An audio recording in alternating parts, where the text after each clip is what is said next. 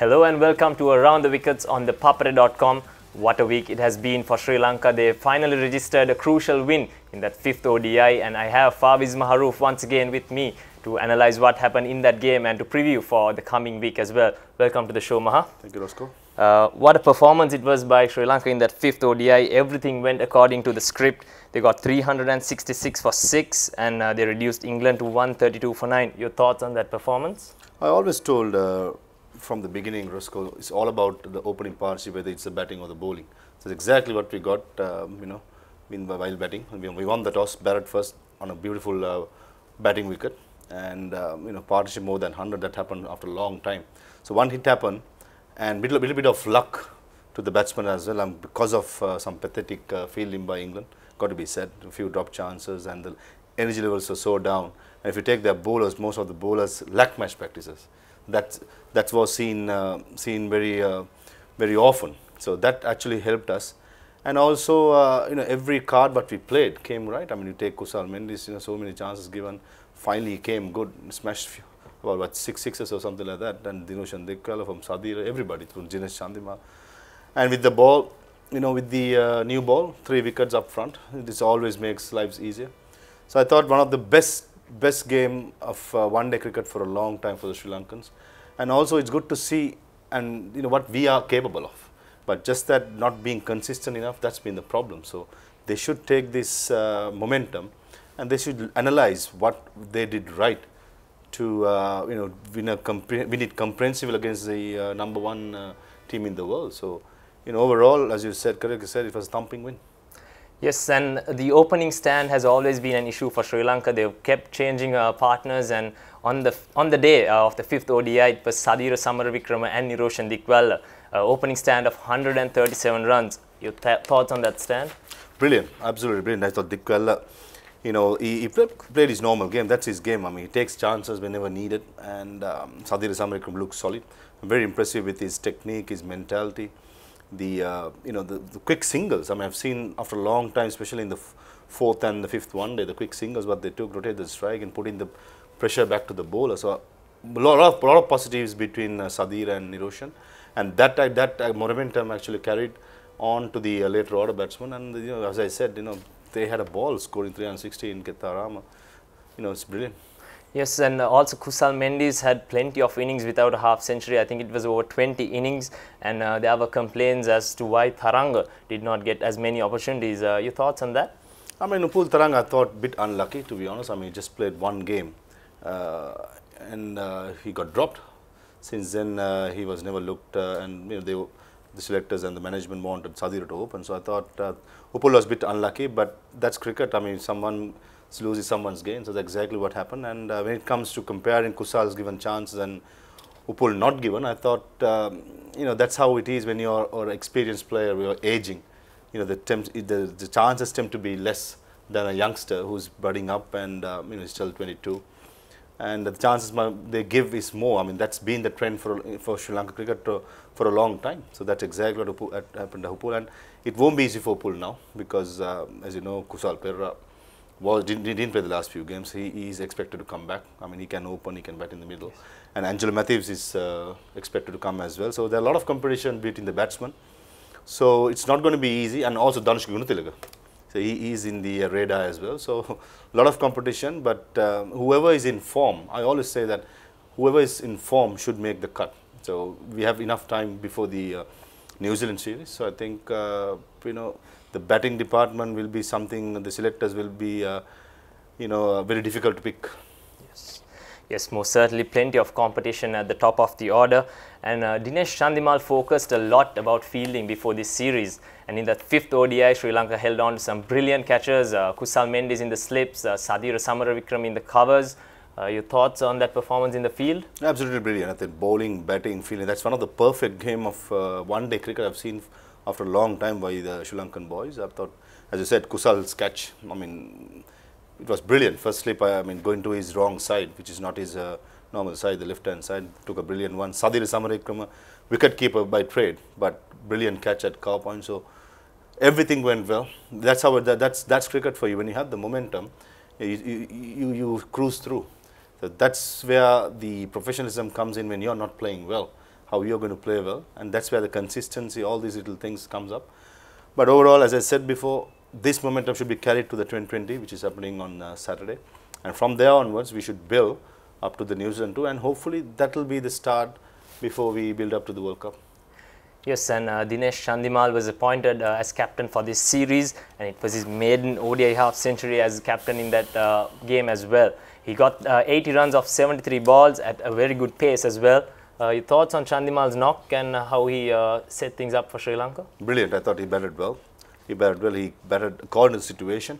And I mean, I always keep telling, I mean, in any format, I think Chandimal should be there because he's experienced enough, and he knows. I think probably after Angelo Matthews, he knows the best when it comes to how to play in a situation. So, you know, going forward, I think Chandimal's captain is very, very important. I mean, he's very positive, and having playing 5 bowlers also. I mean, that's his way going forward. So, very impressive, and overall, Chandi's captaincy too is really impressive to see. Yes, he has certainly been a very good leader from his young days. And let's go back to that 4th ODI where Sri Lanka got 273 for 7 batting first. Dasun Shanaka and Niroshan Dickwalla got half centuries, and England were 132 for 2. The game was in the balance, I must say. Joe Root was unbeaten on 37. You think Sri Lanka had a chance in that game? I thought we did. I mean, the no ball, where the Joe Root got caught at short fine leg, which was called no ball by the score leg umpire. That would have been, if that wicket had gone, you know, new batsman coming in, we would have sniffed something, but that's how it is. I mean, when you don't have the luck, you don't have the luck. But yeah, it's brilliant to see Dasun Shanaka. I mean, I remember hitting few sixes. I mean, he's a big prospect to have. I keep saying that we should consider him as an all-rounder, not as a batsman. He should work on his bowling. I think his bowling is going to be very crucial, especially playing in New Zealand, South Africa and England, especially overseas conditions. So if he can provide us 5 overs, I think that's goal. And with his batting finishing innings, being a finisher, along with Angelo Matthews, if he bats at number 5, I think we'll have a good chance. Yes, England did go on to win that ODI by 18 runs on Duckworth Lewis, and the series ended at 3-1 after Sri Lanka's win after the 5th ODI, and the series will move on to the only T20 international. It will be on the 27th of October at the R. Premadasa International Stadium.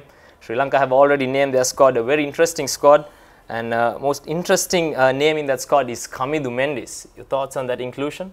Brilliant. I thought deservedly so. I mean, I know that he hasn't played in first-class cricket, but the boy has some talent. He has ability, bowls with his both arms, and bats well according to situation. Even as the practice game as England, scored a brilliant 60, you know, patient 60. That's what I thought. I was told that he's in the radar of the coaches and the selectors of the maturity level he showed for not even a 20 role. He's still a teenager. So, you know, brilliant. I mean, I want him to play 2020. I mean, at this level, but it's too early for him to think about one-day cricket and test cricket, in my opinion, because he hasn't played any tough cricket. I mean, 2020 is just that, you know, with his variations of both arms, we'll have another option. But when it comes to 50 overs and longer version, I think it's better if, you know, the selectors and the coaches give him a year or 2 of domestic cricket just to gain experience, because he has the ability, but you need experience playing in these situations, so that will go a long way. Yes, the Sri Lanka squad will be led by Thisara Perera and Niroshan Dickwalla, Kusal Mendis, Kusal Pereira, Dinesh Chandimal, Dhananjay De Silva, Kamidu Mendis, Dasun Shanaka, Akila Dhananjay, Lakshant Sandakan, Isuru Udana, Lasith Malinga, Dushmantha Chamira, Kasun Rajitha and Nuwan Pradeep. What do you think the makeup of the 11 would be? Very good, sir. Very good squad. I'm happy to see Isuru Udana back in the fold. I mean, he has a brilliant APL in Sharjah, where he became the highest wicket taker, I was told. So I think he's deservedly so in the squad, and I will play him as well. And looking at the squad, you know, I'll probably have Dinoshan Dickwalla and Kusal Pereira to open. Kusal Mendis at 3, Chandimal at 4, Dhananjay at 5, Dasun at 6, Thisara at 7. Kamidu Mendis at, like straight away I'll play. And you have Isuru Udana who can hit the ball as well, and Lasith Maling and Akila Dhananjay. That would be my 11. Personally, probably I think that should be the 11. But overall, very strong. Every department has been covered with good spin bowling, good fast bowling, and you know, very attacking top order. Yes, with the momentum from the 5th ODI, you think Sri Lanka should have stuck with Sadira Samaravikrama to open with Niroshan Dickwalla in this game? I mean, I don't think that, you know, just because you are in form, you should straight away, you know, should consider him for 2020s. Because I thought, you know, he should he should earn it rather than given. So I think he has done well for himself by scoring runs in the one-day setup. But when it comes to 2020, he has to wait for his time, because I think Dhanush Gunatilaka, being the surprisingly not in the squad, being the man of the series in the recently concluded provincial of 2020 tournament. So that's how competitive the batting unit, as I told you before. So I think I'm with the selectors at this moment, not playing Sadira, but getting the right squad when it comes to the top order. Yes, let's move on to some youth test cricket now. The first test between Sri Lanka under-19s and Bangladesh under-19s concluded at the NCC grounds last week. Sri Lanka only had 137 to win in that fourth innings, but unfortunately they were bowled out for 123. Think it was a disappointing performance? Absolutely. I mean, I was at the game, watching a few of it. We did really well to get them all out in the second innings for 115. Our spinners bowled well, our quicks bowled well, some brilliant catches, good fielding. And that momentum, we should have chased 120, 135, something like that. It's fallen short by 13 runs. But overall, big respect towards the under-19 boys, because during the Asia Cup, Bangladesh squad, the entire squad is here. It's the same squad. But when it comes to our boys, there are 8 players not playing because of not ineligible to play for the 2020 World Cup. So 2020 World Cup. So what happens is, 8 players who can't play have been not considered. So inexperienced squad, but giving a good fight to a team like Bangladesh. I mean, you could admit Bangladesh had a good team. I mean, they are under-19s always had good teams. So I thought overall we did really well to come up there, and bit unlucky to lose by 39. It would have been a heartbreaker, but overall pretty happy how it turned out. Yes, interesting to see the two coaches of those two teams. Naveed Nawaz is the coach of the Bangladesh under-19s, and Hashan Tilakaratne is the coach of the Sri Lanka under-19s. Two teammates from the past, Maha. Two NCC boys like me, that's all I can say. I mean, Naveed Nawaz is brilliant. I mean, good to see him back in Sri Lanka. I mean, not with Sri Lanka cricket, but PC with Bangladesh. I mean, he has done very well as a coach. I have been under him while he was coaching. So, I mean, I always have a big respect for him, because he's a big motivator. Because when it comes to coaching, I believe a coach who can motivate the players can go a long way. So that's exactly what Naveed Nawaz is. He's technique-wise he's good, motivational-wise he's good. So, we have lost a good coach, but hopefully one day he'll turn out. And talking about Hashan Tilakaratne, he's been doing well as well. During the Asia Cup, we were runners-up. During this test match, we're doing well. So I think overall, the two NCC boys are shining.